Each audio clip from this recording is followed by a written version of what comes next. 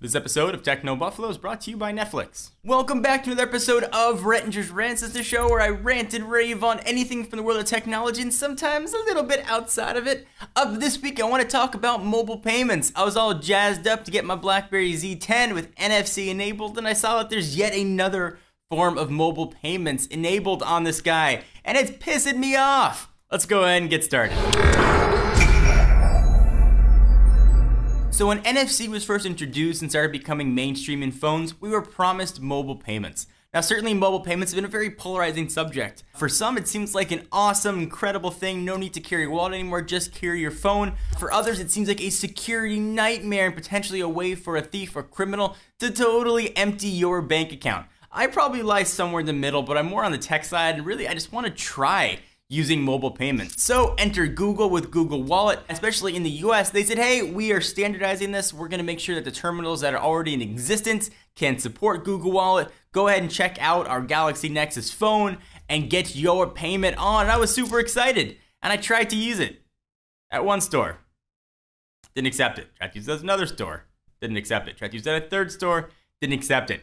Store after store after store that have these quick pass terminals were not accepting Google Wallet, or it was turned off. Overwhelmingly, the reason that I heard was people were scared. There's a ton of misinformation. People thought that if you walked by the terminal with the phone in your pocket, suddenly all your information would pop up. So we have not seen mobile payments take off, and now it's gotten even worse. Now we've got mobile payment fragmentation. We've got Google Wallet, you've got the US carriers here with ISIS, you've got PayPal mobile transfers, you've got add a credit card mobile payments. You've got a ton of different options. So it's really tough for any mobile payment system to take off until we can standardize one. Doesn't matter what it is, and there's still the big elephant in the room about what Apple's gonna do. There's been rumors that Apple's gonna introduce their own mobile payment system, and of course it's gonna throw another giant monkey wrench into the how do I pay with my phone business. And I know that's not unique to the US. I know a lot of the Asian countries, NFC and mobile payments are really the most common way that people pay. You don't need to carry cash or coins anymore. Just carry your phone with you. Usually have with you anyway.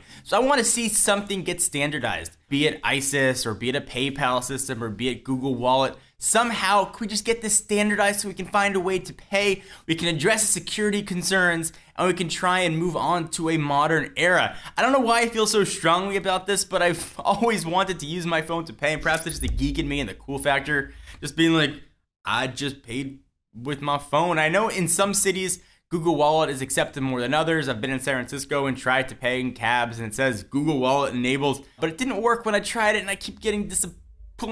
Do you guys agree or disagree? Do you care about mobile payments? Are you as worried as some people are about security? Do you wish you could put a thumbprint on it, some sort of other biometrics, or just a PIN code good enough for you? You're worried about people that might try and spoof your account number and try and discover your PIN. I really want to hear what you guys have to say. I definitely feel you on the security concerns, and I think that if I was going to use mobile payments as my regular mode of paying, there'd have to be some sort of extra level of security so where I felt comfortable using it.